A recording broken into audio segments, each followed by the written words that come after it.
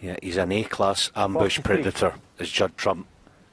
And is this going to be the final kill in this match? Chris Wakelin has put up 46. An incredible fight, but is he just going to come up short? 8-4 down. He won 4 in a row. Judd was put under extreme pressure, and he's just running a little bit too far, and we've seen him miss a pink earlier this evening. And this 55. one's a little bit more difficult than the one that he missed.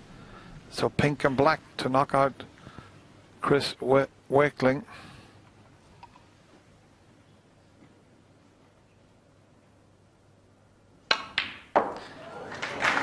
Oh, he's not 61. On the black. He's going to have to take it in the middle pocket.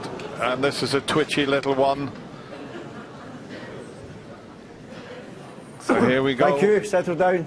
This for the match.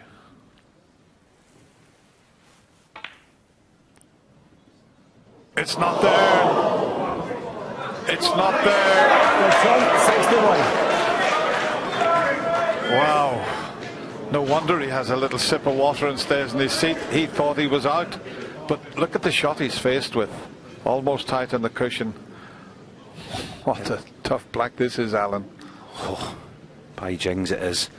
That's twice tonight Judd Trump has had a brown to blue and landed just the wrong side of it. And it cost him the frame before. Is it going to cost him again and take us into the decider?